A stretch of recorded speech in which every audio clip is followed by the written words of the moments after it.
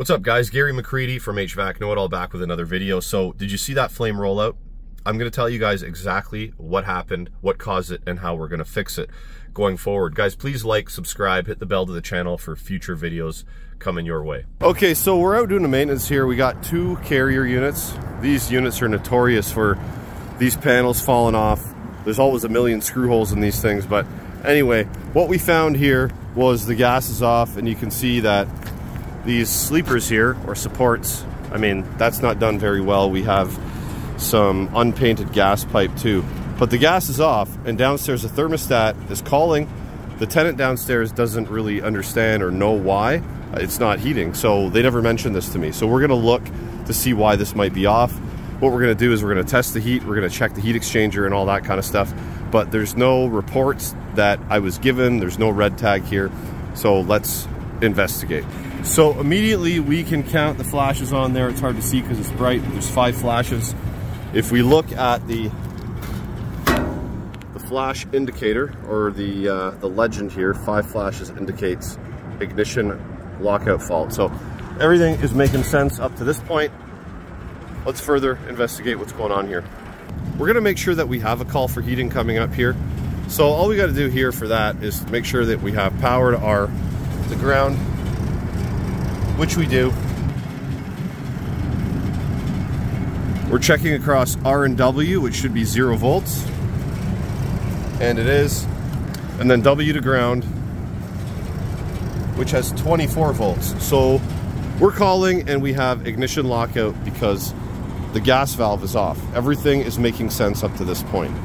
This job I'm on right now on this video is a subcontracting job by another company. They are so busy, they don't have time to take care of some service calls and maintenances, so they're subbing me out to ease the pain a little bit. This is one of the reasons I went on my own, because I saw this opportunity to do so. And I've been doing a lot of this, and it's kept me busy for the last 6 or 7 months.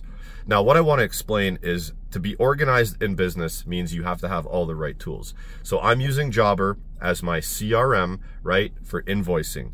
I don't need to dispatch right now, but when I do in the future, dispatching, quoting, scheduling, all that kind of stuff, I'm using Jobber. If you guys are interested in going on your own, check out Jobber. There's a 14-day free trial, and there's also some savings in the link I'm going to provide in the summary of this video. Now, something that I might want to suggest correcting on this unit is to wire W1 and W2 independently instead of jumping them out. You can see that here. They've also done that with Y1 and Y2, which is not really the best way to do these things because you want the stages to kick on independently. And as you can see, we have extra conductors in the thermostat wire, so I'm not sure why that wasn't done. Anytime we have the gas off to a rooftop like this, we're going to want to check the heat exchanger to make sure it's okay. Now, upon inspection, this heat exchanger looks fairly new. There's no corrosion, there's no real rust damage whatsoever, and I can't see any cracks or holes in this thing, so I don't think the gas is off due to the heat X. The blower was running when we got up here, but everything inside the cabinet looks good. I mean, the belt's not in bad condition, the pulleys are not in bad condition, and our tension on the belt is actually pretty decent here, so I don't think we have a problem with this blower section at all. Last but not least, before we fire or attempt to fire this thing up, the burner section, yeah, on these carrier units you do see a lot of rust around the burners, and the cabinet could use a bit of a cleanup, but it's not anything major that I see that I need to rectify before I try to fire it. And the other thing is our induced draft motor here. It's not seized, it's spinning freely. So what we're gonna do is turn the gas on and try to fire this thing up and see how it runs. So we have a bit of a delayed ignition and rollout on this. See that there? Hard to say what that's from right now. Could be gas pressure, could be dirty burners, it could be a plugged up heat exchanger. It's hard to say right now. This requires a lot more inspection at this point. Our induced draft motor is drawing almost 7 amps. And you can see, look, it's starting to roll out there. It's rated for 0.25.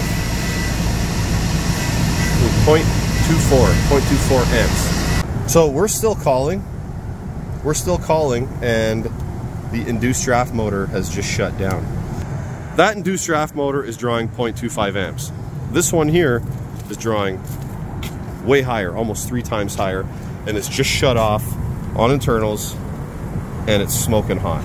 So there's our problem. We're not moving enough air with this induced draft motor, and that's why we were having a rollout condition and delayed ignition. Has nothing to do with the gas pressure, but because our gas pressure is high and because our caps here are seized on, they're seized and stripped, so we can't even adjust it.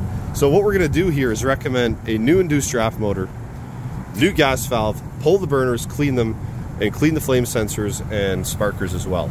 That is how we're gonna roll on this job. So it's good to come here and do like a full picture diagnosis, because if we miss that, guess what? If we miss that Venner motor or induced draft motor shutting down or not moving enough air or didn't check the amp draw on it, we would have missed this whole thing completely. So that's the video, guys. Hope you learned something here. I sure did. Happy HVACing.